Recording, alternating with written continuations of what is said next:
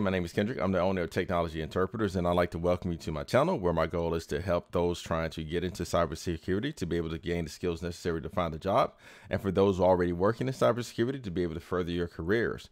A little bit about me. I am a blue teamer by day. I work for a major corporation, and my job is to protect literally the perimeter of the company. I also hold 2 SANS certification and Network Plus, and I've also taught SANS as a mentor instructor. And so today I'm going to be walking you through this exercise, Hack the Box Jerry. And I want to tell you, if you've never hacked before, you can do this. This is not intimidating.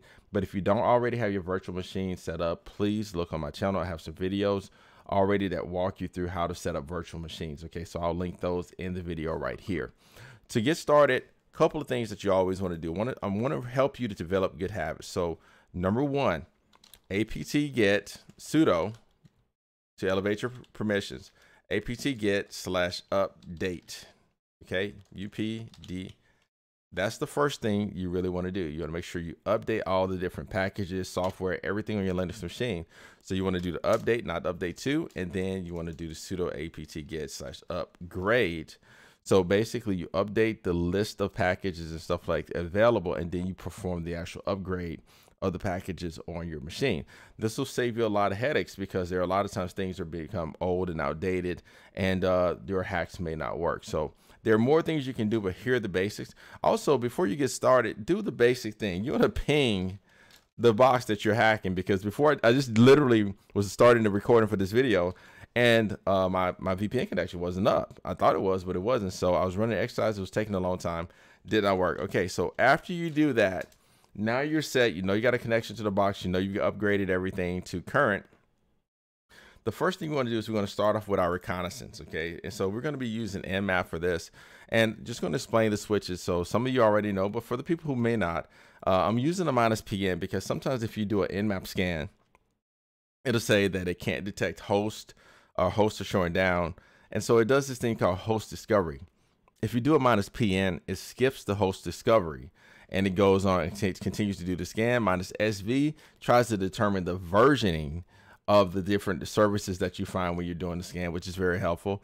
-sc is default script, does a lot of things. Not really sure I even fully understand all the things in default scripts. -t4 has to do with the time and like how quickly it scans. -v and v, it tells basically verbose, saying you want output as it's scanning to know exactly, tell me all the information as it's doing it, the IP address. -p, and then your ports, 1 through 65,535, or some of the things they mentioned in chat last night on Twitch. By the way, I stream on Twitch, twitch.tv/technology_interpreters. Don't forget to hit the link and follow that, but don't leave the video. Come back, stay on the video, you follow that later. It's in the description. So, but a lot of times people forget to scan port 0. So 0 through 65,535. And then you can also do -p minus, which tells you to scan all ports. However, I don't think this scan includes 0. So we're going to do for this exercise, I know we can do a -p minus, and that works. All right, so it's saying that host discovery was disabled.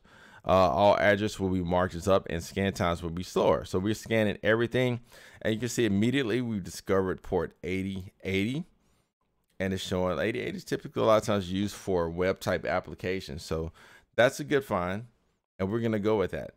And we're going to let this finish scanning. But for the purpose of this exercise, I'm going to tell you 8080. Well, let's talk about how I chose it. It was the first one on the list. I just interrogated. Like anytime I see a web port, I'm just drawn to it. And I was like, oh, let me check this out. So what we can do is while this is scanning, I can actually go to my browser and I'll type 10.10.10.95. And let's take a look and let's see if there's anything that comes up. So but I made a mistake. What did I leave off? The port number, 8080. When I add the port number, look there. All right, I have something. So now that we're here, this is really nice. And I'm going to tell you, I made a few mistakes when I did this exercise the first time. I was live on stream. And I assumed that, hey, this is a default page. There's nothing here. No, there is always stuff here. So one of the things to remember as a hacker, your job is to poke and prod just about everything to see what you find. Look under every rock, okay? And so what I didn't do the first time is I got these nice little buttons over here. I saw this like, it's just a default page, nothing there, nothing to exploit there. Well, when I click on server status, ooh, username and password. Then I click cancel. Oh my gosh. And guess what this does? If you look right here,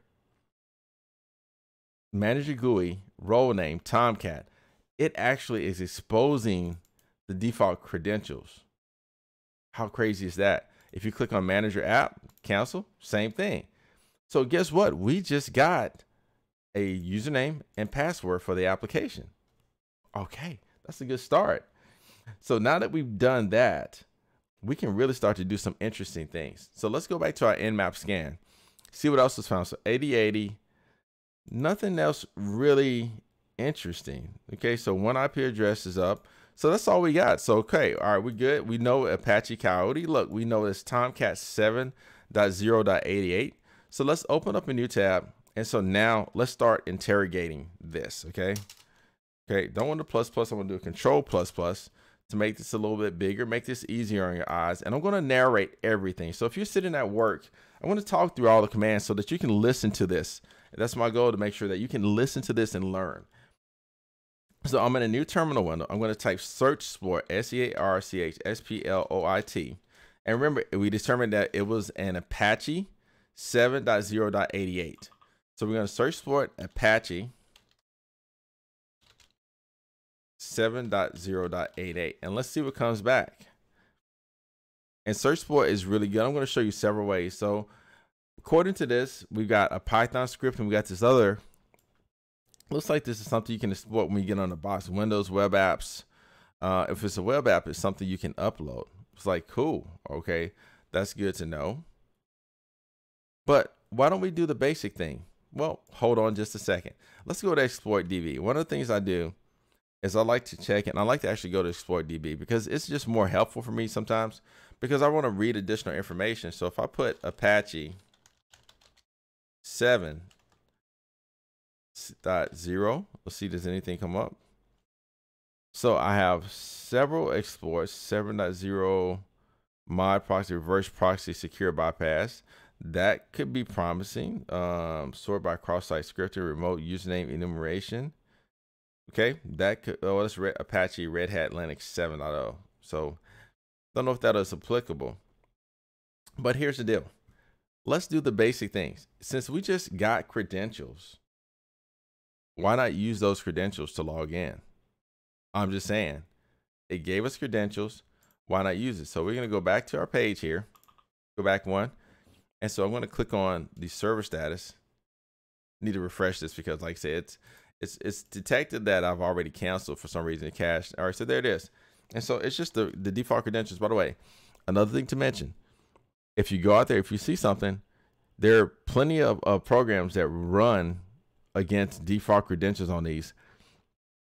You can also look it up to see what the default credentials are. Like different versions have different default credentials. So we're going to do Tomcat, and it's S3CRET. Once we do that, wow, we just logged into the application.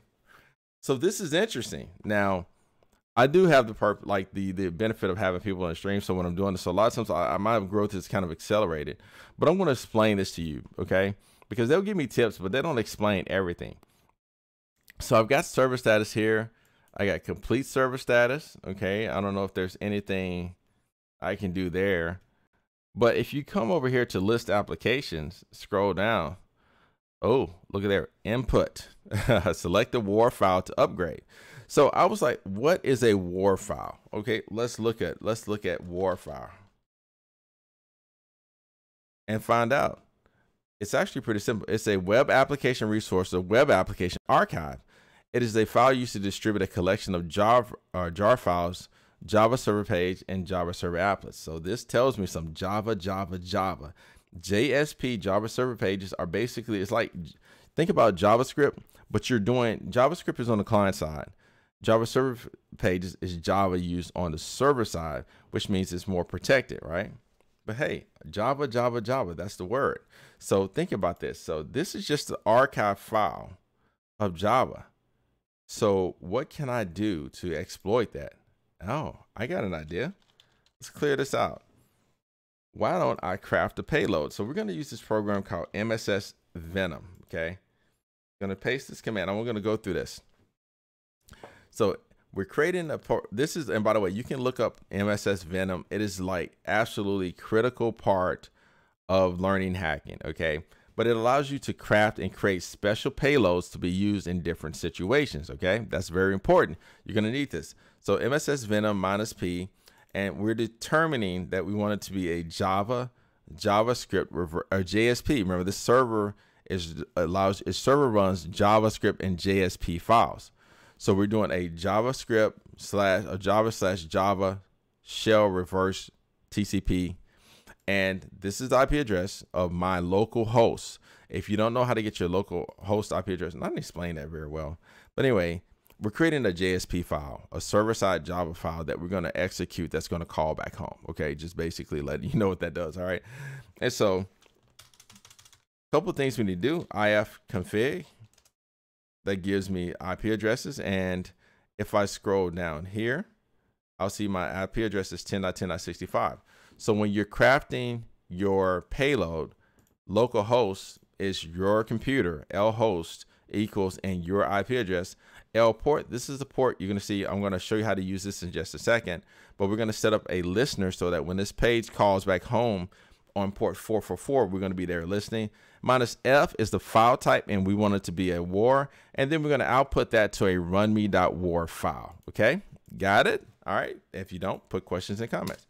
All right, so we're crafting the payload now. If everything goes good, we're going to be in good shape, and we're going to have a war file. So I'm going to wait for this to finish because I want to make sure you see every step, right? Once again, my goal with this tutorial is that anybody, even if you just started, you can follow along and you can have some measure of understanding, if not complete understanding of what we're doing. So we did. Let's see. I like that, but I did one thing wrong. I wanted to put in the downloads folder. So let's go copy runme.war downloads. Don't want to do that. Downloads runme.war. runme.war. Okay. All right. So I copy that. rm-r runme.war. I want to clean this up. Delete this out. Okay. Okay, it's done. So let's go to downloads now. All right, so I got my runme.war file there. So now our next step is we're going to upload this to the server. Okay, it allows us to do so. So we created a war file, and we're going to go to my downloads, runme.war, select open, and I'm going to right here, runme.war is right there. I don't need to click on it again, and deploy. Now look in my list of applications. Look what I have, runme.war. I've actually successfully uploaded that. But in order for this to work, I got to have a listener. So when I execute this file, it's going to call home. Remember, when I created it, I used port 4444. Okay. So I'm going to do a netcat -lvnp. Not covering all those options right now. Okay. But this is typically the options when you create a netcat listener. All right, you're going to do lvnp is what I've seen in just about all situations. There are more switches and options, but this works. So now I'm listening. So what I'm going to do is I'm going to move this because I want to see if this works. And if it works, we're going to get a shell. And if it gets a shell, we're going to hack the box. Okay. So now with this, got my run me. So I'm going to click on run me and let's see if it executes over here. Okay. Right below. Ooh, almost was off the screen. There we go. All right. Make sure you see it down here in the bottom right hand corner. So here we go. Run me.txt, clicking it. And if I'm successful, hey, look at there. There it is. I have a shell. I'm now connected to the box. I'm officially on the box. And so the next step is you want to say, oh, who am I? Who am I? Oh my gosh. If you see anti-authority system, you are administrator on this box. Now it's just a matter of navigating to the flags. So how do I get to the flags? So cd ... I don't want to be in the Tomcat folder directory. Don't control C, by the way. You'll knock yourself out the shell. But if you do, run your netcat listener again and just go back and click on the page or refresh the page. You're back in. Okay, so I got let's go to the users folders. USE asterisk. I'm going to do cheat, or you can type it out if you want to. I'll type directory. And so I always do this because I want to see a list of all the users on the box. I say, oh, okay. So I got administrator and public. Let's go for the administrator flag. So admin asterisk dir. And by the way, I'm doing asterisk to substitute to keep from having to type the entire words. Oh, so there's desktop, cd, dest, asterisk, dir. Ooh, flags. Oh, interesting. You usually have a flag.txt, but we got a flag folder. Let's look in that. So cd, fl, asterisk, dir. Ooh, 2 for the price of 1. Don't make the mistake I've done here. By the way, 88, that's actually the file size. Don't do that, okay? So a lot of times it's easy to think this. By the way, see dot, these to go up directories, you know what I'm saying? Up one directory and whatever to go back. But that's the file size. Don't copy that. So the name of the file is 2 for the price of 1. So I'm going to Control-Shift-C. Don't Control-C. You screw yourself up. All right. And so the way that you display contents of something in Windows is you do the type command. I'm going to put this in open parentheses because the file name has got spaces in it. So you have to put that in double quotes, not parentheses, double quotes. All right, so type 2 for the price of 1.txt and press enter. And there are both of the flags. And of course, at this point, do like I did, just knock myself out of the box, Control-Shift-C. And then you want to go back to hack the box and you want to submit the flag. So I've already submitted this flag, but I just want to show you, click here.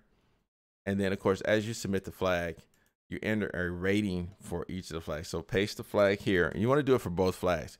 There's a user flag. A lot of times in some exercise, there's exercise you get as a user, which means it's not the elevated credentials.